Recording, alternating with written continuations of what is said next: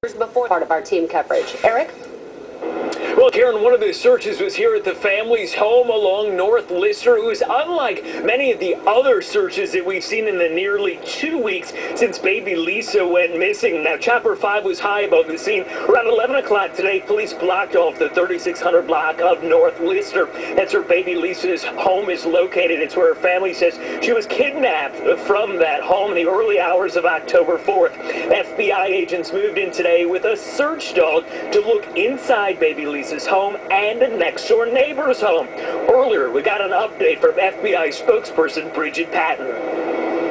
They are clearing the area to eliminate this area as having any additional tips or clues or any type of leads that can move us forward in this investigation.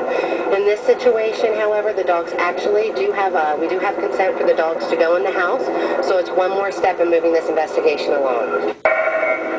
At the same time, and a few blocks to the south, over in the 3700 block of North Jackson, FBI agents, police, and the Kansas City, Missouri Water Department were searching a creek bed. The Water Department was there to help drain the creek to aid in the search efforts. That search lasted well into the afternoon.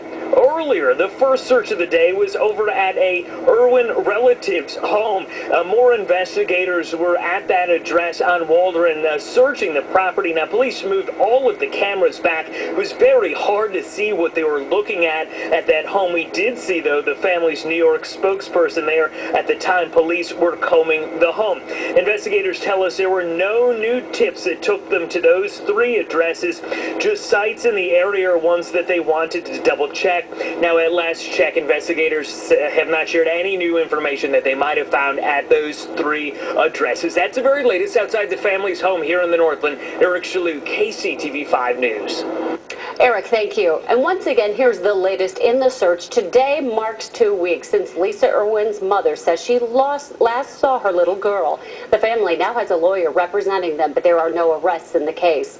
That lawyer is Joe Tacopina from New York City. Also today, investigators searched 3 locations. They tell us these were not based on a tip. KCTV5 will have